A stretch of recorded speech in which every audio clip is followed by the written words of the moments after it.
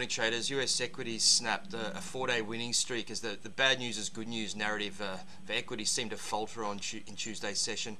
Before the cash session, the JOLTS job openings figure was released. It did come in much lower than expected. Now, this is a key gauge of the US labour market tightness and one that the Fed has referenced throughout its aggressive interest rate hiking cycle. It was closely watched, especially ahead of this week's non-farm payroll report on Friday. Rate hike odds for May dropped to 40%, so 60% expectation they're going to hold now, the Fed.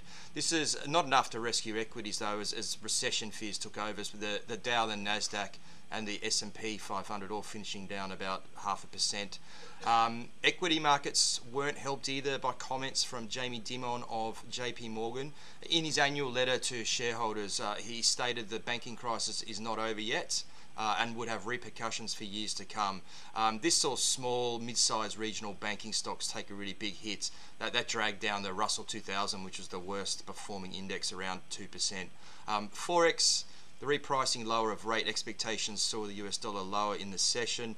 The US dollar index hit a 101 handle, which is the lowest level since February, sitting on a critical support level there. Safe haven currencies, the Swiss franc and Japanese yen, both outperformed the greenback on the risk-off conditions. The franc hovering around 90.5 US cents. The bottom of the day's range, another major support level there. The dollar yen hit a low of 131.52. It ran out of momentum there, just above the psychological 130, 150 level. Aussie dollar was the clear laggard in the wake of the RBA rate decision, where it held rates after 10 straight hikes. It saw the Aussie Kiwi give up all of Monday's gains, trading under that critical 107 level, just above major support at around the 106.70.